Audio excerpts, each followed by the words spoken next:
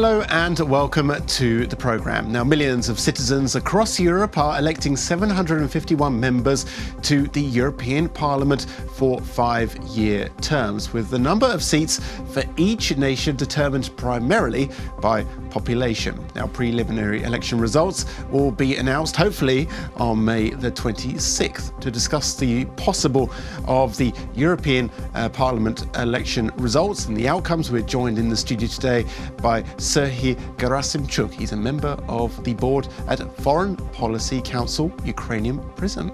Thank you so much for coming in. Thank you for inviting. So, in fact, usually European elections, they're quite boring. But this time, there's so many factors play there, and there's a lot of different sort of concerns of voters in different countries. There's not just sort of one single issue across the European Union that affects different people. So can you tell us, firstly, a bit about the main issues which are being discussed, especially in Eastern Europe? Well, really, European elections this year are really interesting because that's the period of big rotations in the European Union establishment. It's going to be a rotation of the European Parliament, elections of the new European President, President of the European Commission, and also of the President of the Council. Besides, there is also election of the head of the European Central Bank. And that gives a broad field for bargaining between different shareholders. And first, we should talk probably about political forces.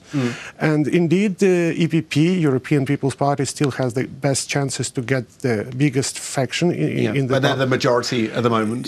But it won't be enough to shape the coalition, even with their traditional allies from Social Democrats. So they're going to find somebody else to join them.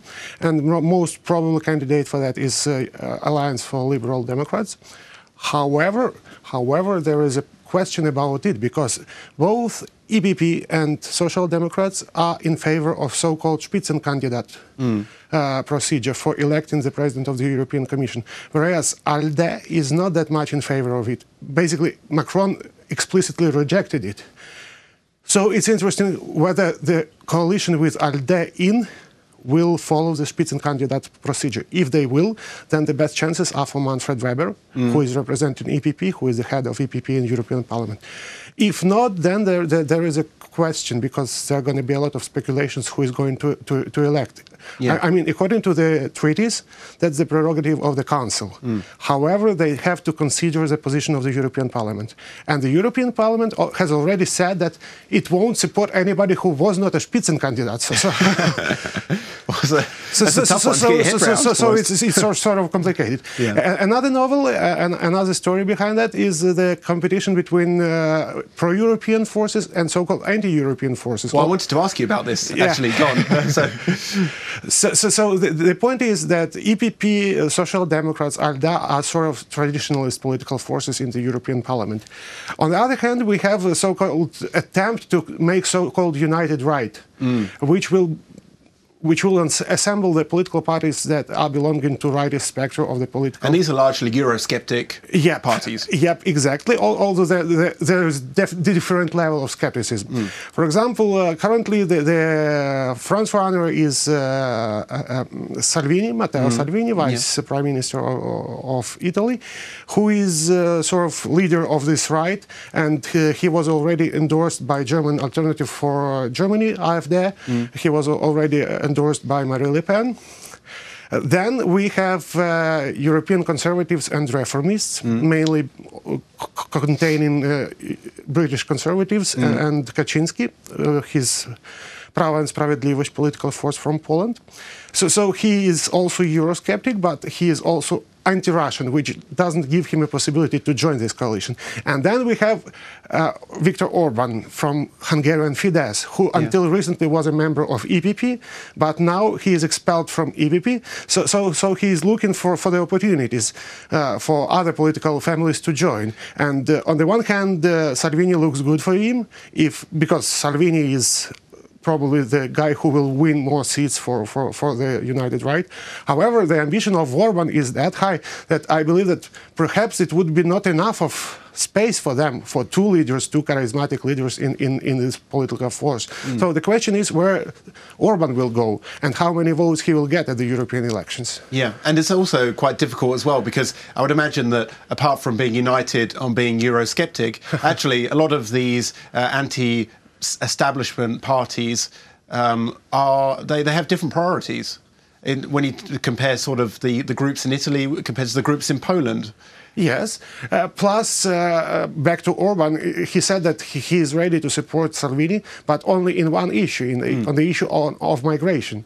Well, exactly. Migration is a big issue that they can unite on, but on others they don't. Yeah. And these vectors of pro-European, pro-Western, or pro-Russian, like Salvini is pro-Russian, Marine Le Pen is explicitly pro-Russian, but Kaczynski is not, and will never be, I guess. Exactly. Yeah. So this is the problem that they face, and whatever the result is, we expect that the European Union will be weakened somehow. Is that how you would forecast it? Yes, that's true. That's true, because although we will anyway have coalition of pro-European forces, they will be weaker.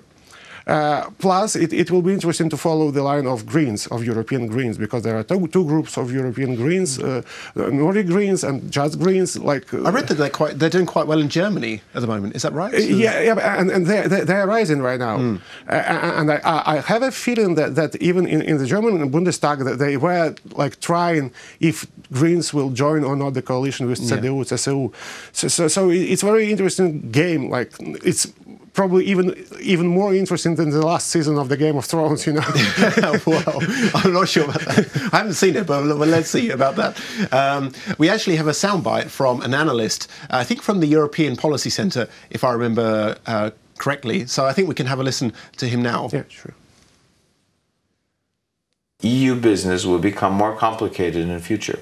The European Parliament elections will show that critical anti-forces will do well in many member states: anti-EU, anti-Euro, anti-migration, anti-pluralist. Many of these forces will do very well. They won't have a majority in the European Parliament, but they will affect the discourse in the member states increasingly.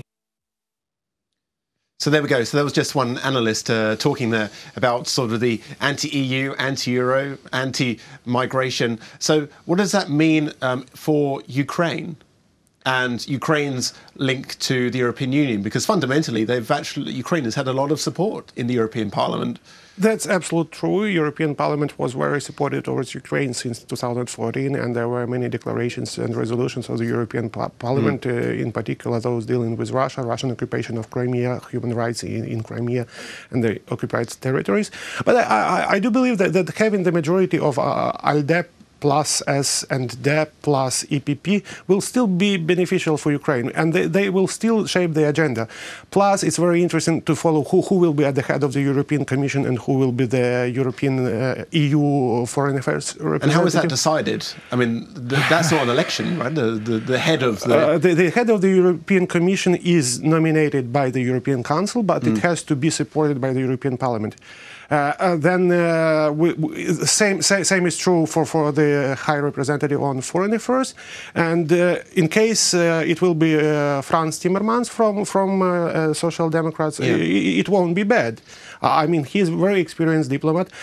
And again, if Manfred Weber is elected as the president of the European Commission, it's going to be good for Ukraine as well, because he explicitly said that he is against Nord Stream 2. And that's interconnected with the elections to the European Parliament. It's also interesting who will be at the head of the council, because Donald Tusk has to leave soon as well. Of course. And he already said that he would prefer somebody from a smaller, weaker country, but I have a feeling that there is a race between few representatives, few interested parties. I guess Mark Rutte has the ambition, also he denies it, but still I believe he has the ambition. And also it's interesting what would be who would be the president of the parliament. And if we do not have Manfred Weber as the head of the Commission, then most probably he will go for the head of the Parliament, which is not bad for us as well. Yes. Because of his explicitly, his position is less pro-Russian than of some members of his political party even. Yes, interesting. And also the recent political bombshell that we had was that Theresa May is resigning. And I know that in the UK, the turnout for the European elections is usually a lot lower than, for example, the general elections. So it'd be good to talk about the situation in the UK, because I really think this sort of projects across Europe as well. But before we talk, we have a soundbite from Theresa May, who gave her farewell address, or at least the first one of them, earlier on. So let's have a listen. I will shortly leave the job that it has been the honour of my life to hold. The second female Prime Minister, but certainly not the last. I do so with no ill will, but with enormous and enduring gratitude to have had the opportunity to serve the country I love. There we go. There was a very teary Theresa May there. Very surprising, actually. I don't think she's ever cried in her political career, and probably never seen it in the European Parliament either. But how do you think that Brexit and these big issues are affecting the elections?